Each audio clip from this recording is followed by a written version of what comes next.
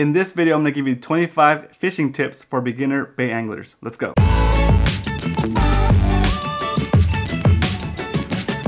Hey, Roman, Castro here. Welcome back to the channel. If this is your first time here and you enjoy fishing in San Diego, the bays of San Diego specifically, Mission Bay, San Diego Bay, consider subscribing to this channel for more tips and more information to help you become a better angler faster. I'm trying to speed up your learning curve.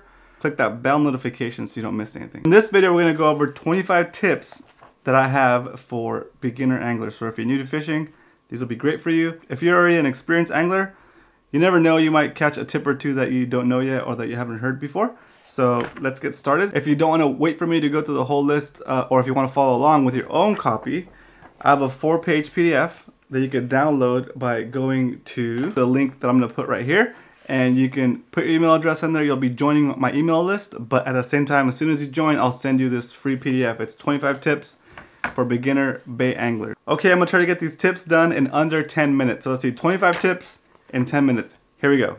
Tip number 1 is gonna help you get more fish, more bites, is gonna be to get on the water. So yes, it's a little bit more of an investment. You could get a float tube, you get a kayak, a boat if you can get a boat.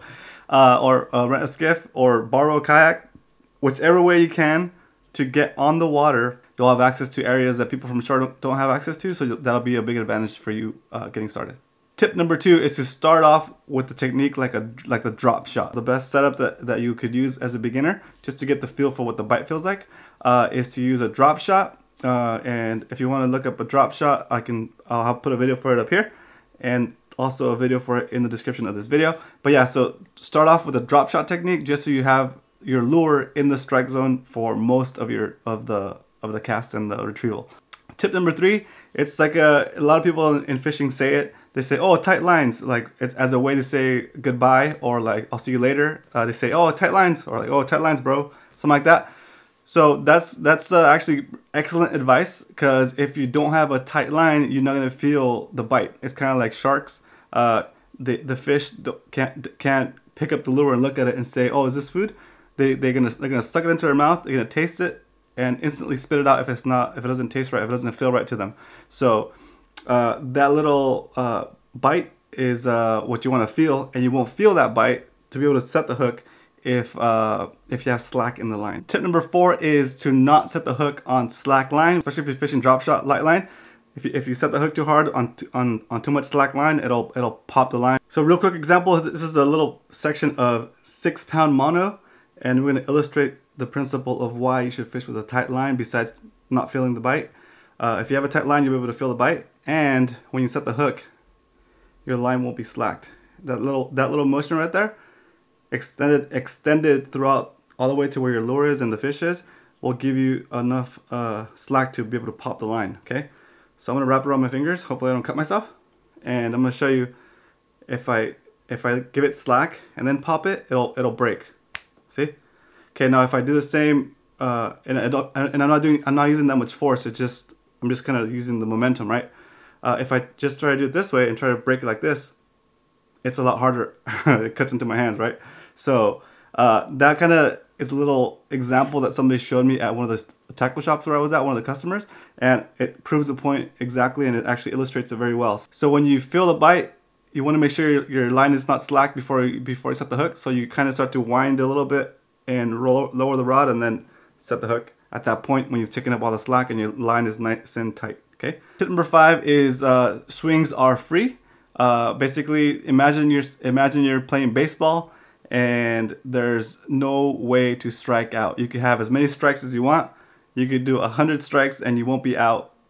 That's fishing. If you feel something on the line, anything strange, the lack of contact with the floor, or a little bump that's not like a little weed snag, you'll get used to the different feelings. Go ahead and set the hook. If you miss, if it's not a fish, no big deal. You'll rip it out of the weeds it's in, or you rip it out of the rock it's in. But if it's a fish, you'll get a fish. And like baseball, you strike out after 3 swings. In fishing, you can swing as many times as you want. Tip number 6 is one that's near and dear to my heart. It's know your regs. Know your regs is no excuses for not knowing the zones and the rules of the area you're fishing in. The game warden is not going to care if you didn't know. He's going to give you a ticket either way. So might as well educate yourself. know how many hooks you can fish, how many rods you can fish, what kind of fish you can take, because some fish are in and out of, some fish are regulated by seasons. So, and there's also bag limits. There's also how many fish you can take for the day, how many fish you can take of that certain type of fish in a day. So know all those regulations before you go fish, or if it's too hard for you to learn them all at once, learn the regulations for one fish, go target that one fish and figure all those rules out, and then once you learn how to catch that fish and all the regulations associated with that fish, move on to the next target, or another fish, add another fish to your target list. If you don't know what it is, if you don't know the rules for it, let it go. You gotta release it. Tip number 7 is for new guys. My go-to knots is my first knot with mono or with fluorocarbon. I like to tie the San Diego jam knot. I'll put a link to the video down in the description where I show you how to tie a San Diego jam knot. My go-to knot for braid is a Palomar knot. If you don't know how to tie a Palomar knot, I'll put another link down there in the description for where I show you how to tie a Palomar knot. Okay. Tip number 8 is to use super glue between if you're fishing swim baits on a little jig head. You put a little bit of super glue between the jig head and where it touches the soft plastic, and you want that to be glued, because I call it getting pantsed. Oh no, I got pantsed. I got pantsed. So this is what I call when you get pantsed. When the fish comes and tries to eat it. Look at that, it's brand new. Now it's all tore up. So it comes to eat it and takes the lure off the thing. So I'm gonna start carrying some glue so I can glue it here. Don't get pantsed. Put some super glue on your swim baits. Tip number 9 has to do with when you're landing your fish. A lot of beginners will reel all the way until the fish is like at the very end of the fishing rod, and then at that point it's kind of weird, because like if you try to grab the fish, there's no slack in the line, and then your rod loads up and it's like a loaded spring, right? So if the fish decides to wiggle out and it throws a hook at that point, that's gonna whip out and it could hit you in the face. You reel so that you have about a rod's length of line from the tip of your rod to the fish. My hand's the fish down here, and then I leave the rod length of line, and I put the rod up, and the fish will just swing towards you. And then you just grab the line. Make sure you grab the line right above the hook, so that the rod is not loaded down with the weight of the fish. Because again, if you're trying to mess with the fish while the rod is loaded, if it somehow pops off, you're gonna get a hook to the face, or it's gonna pop up and it's gonna get into your hand. So it's very important to keep your rod unloaded once you bring the fish in. Oh, checkerboard. Oh, calico. Oh, calico. Oh! You keep the weight of the fish in the water by just bringing its head out on the surface, and then giving yourself that rod length of line, and then bringing the rod tip up, and that'll bring the fish towards you. It's still going to be in the water, but its face and most of its, like half of the fish is going to be out of the water. But that way your rod doesn't load up too much. So you grab the line right above the fish, bring it up, and then now the rod is like completely unloaded, and it's not gonna, you don't have the risk of it like spitting out the hook and hooking your hand or your face or whatever. So now you have the line, the fish is hanging right there, and then you just kind of lip the fish from there. I'll show you a quick clip of how I do it on the kayak.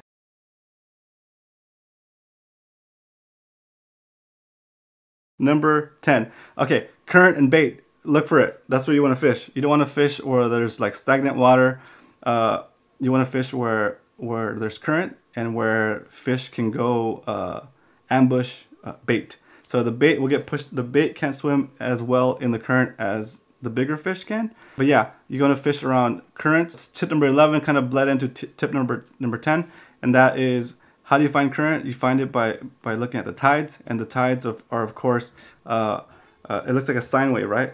Like this. Half hour before and half hour after the peaks, that's when it's going to be the slowest fishing. You want to fish when there's the most currents and water movement, and you're going to be able to tell when that's going to happen by looking at these tide charts. Tip number 12 is just basically a little bit of insight for me as a spear fisherman. I'm a diver. I used to dive around Mission Bay a lot looking for halibut, and I could always see spotted bay bass everywhere, and like those things like to hang out in like, not in groups, like they're not right next to each other, but they do like to hang out in same like general areas. Like I would snorkel whole different parts of the bay, and I wouldn't see anything, and then when I would come up on a couple of spotties, I would see like they were in the same general area. So if you catch a spotted bay bass, make sure you cast a couple more times in that same spot and around that spot, because there's probably others in that same zone. Okay, so especially in the eelgrass, they like to, once they find a nice little patch of eelgrass, they all seem to like that same patch of eelgrass. Tip number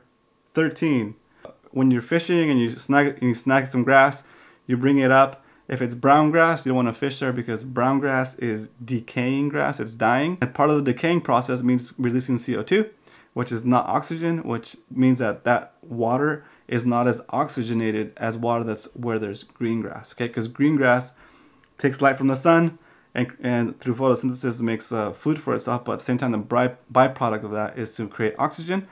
And that's what the spotties like to be in those spots, because green grass creates oxygen. That's oxygenated water. The fish need that to live, of course, right, to breathe. So think of it that way. If you find brown grass, move to a different spot where there's green grass, because that's going to be where there's oxygenated water, and that's where the fish want to be. Number 14, cast against the current. So if you look at this flag up here, you see how the grass is all leaning back, and the spotty is facing up current. So in this flag, the current is going that way, and the spotty is facing the opposite direction. Okay, so if this flag is our indicator, you want to cast that way, and then when your lure is coming this way, bouncing along the grass, it's not going to get snagged because all the grass is facing this way. It'll get less slack. Instead of going like, it'll just kind of go like this, right, like this, and it won't get snagged, or it's less likely to get snagged. Also, the fish is facing it, so it's going to see it coming down the pike and it's going to just grab it, right? So that's the reason why you cast up current. Tip number 15 is to fish where others can't, and that kind of goes back a little bit to getting off the shore and getting on the water. It's just a matter of pressure, right? So if everybody can get to a certain fishing spot and it's like easy to get to, and you could just park and walk right up to it and cast, and then that spot's going to be pretty pressured, even if it's really, really good.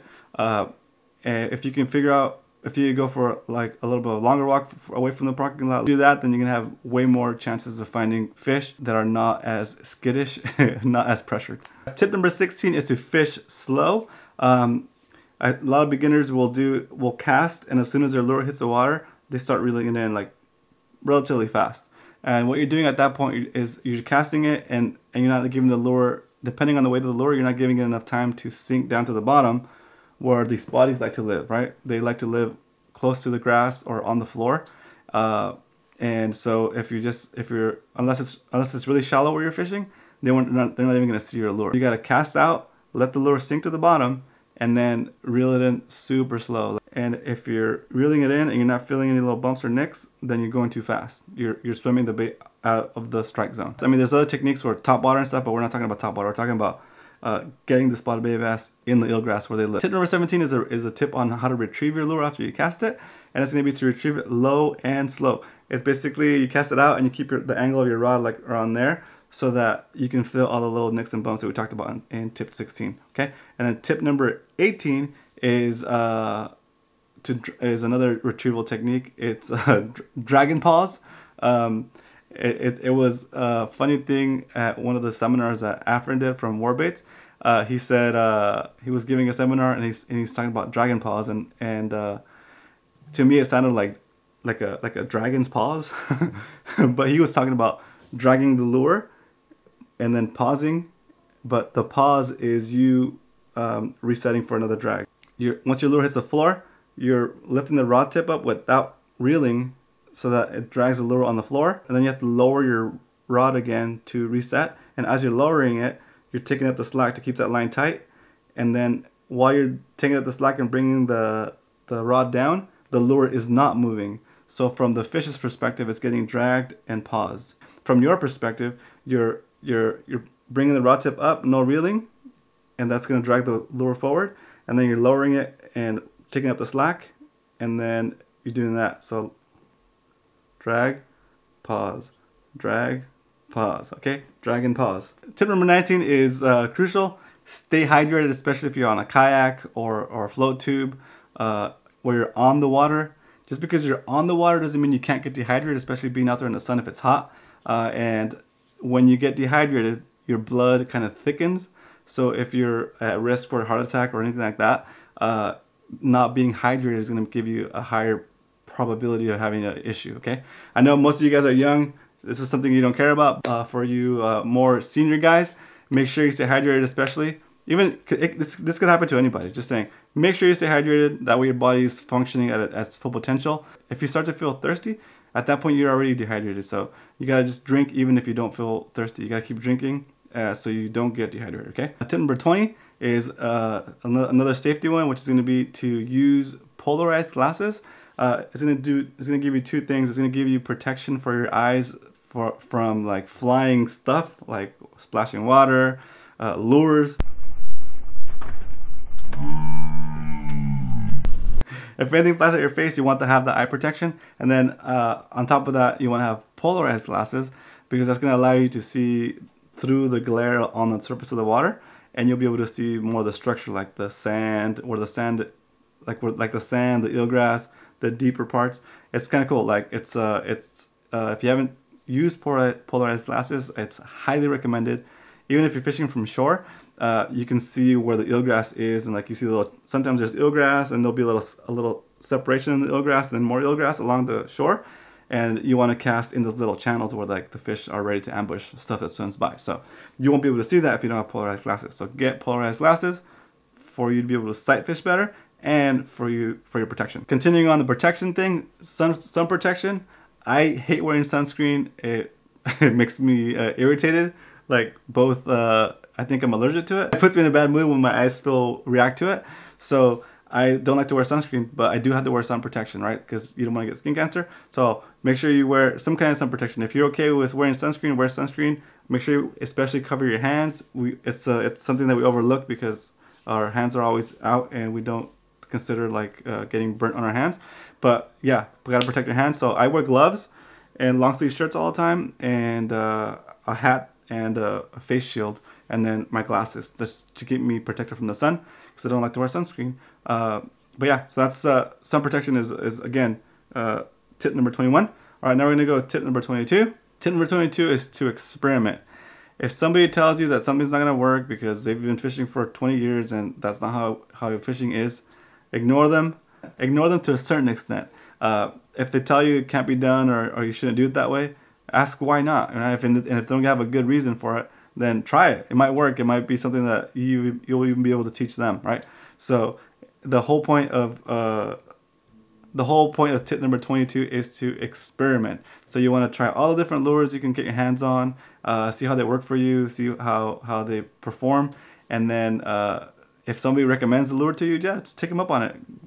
Grab one and see how it performs for you, and then yeah. So it's just have an open mind, be willing to try different lures and different techniques, and that's going to make you a better angler overall. Tip number 23 is going to be to fish with a purpose. That means that you want to have something that you're working on for that session, right? So for example, like sometimes like when I was trying to learn how to walk a spook on top water, like I would set up an outing and just go out and practice walking it, right? So it goes back and forth, right? Or practice walking a frog, right? It gives you like additional motivation to go out there to fish, and at the same time you're not just out there doing the same thing over and over and over and over again. You're actually improving and learning new skills and adding those skills to your toolbox, and then when you need them, you'll be able to use them. Tip number 24 is to watch a lot of fishing videos, especially mine. No, but watch all the fishing videos you can, because you'll see what works for people, and you'll see what's working for people, and you'll see what areas they're fishing in, and how the retrieval is. Depending on how they edit their videos, the way I edit my videos, I like to leave a little bit of everything in there just so you guys can kind of learn. If you have the mindset of learning, you'll be able to get a lot from my videos. I leave the cast, I leave the background in there so you guys can kind of figure out where I'm fishing. I leave part of the retrieve before I get hooked up, so you guys can see how I was retrieving the lure. And I leave all that stuff in there on purpose, so if somebody wants to learn from watching my videos and they're really committed to it, and they have the mind to actually look for that kind of stuff, they're not just kind of watching it for entertainment, they can learn from my video just by watching that, okay?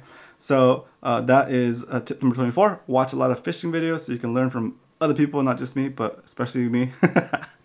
Tip number 25 is kind of an extension of my spearfishing stuff, is to do a fishing log. You want to keep track of what fish you caught and in what areas and what the time of the day was, what the current was, what the temp was. Anything you feel is relevant, right? Because eventually, once you get enough entries into your fishing log, you can be able to figure out patterns, especially if you're fishing like me, like Mission Bay and San Diego Bay. Like Mission Bay, I feel pretty confident that I can catch a fish no matter what in Mission Bay, and I can almost feel like I'm skunk proof in Mission Bay at this point, just because I know a lot of the activity, how it works now, and I keep logs, and I can go back and review and figure out, okay, so last year I was fishing around this area and the temperature was like this and the barometer was like that, and I can kind of like know which areas to kind of go to check out, and it kind of gives me kind of like a better game plan to go try these certain spots that were productive before.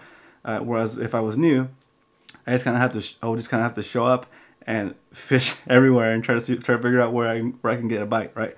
So that's tip number 25, is to keep a fishing log. And then I'm gonna give you guys a bonus tip. It's also in the PDF. It is that the bonus tip is that it's okay to be new and to enjoy the process of learning. Don't let other people that see you out there fishing and struggling, if they're not gonna be helpful to you, just ignore them.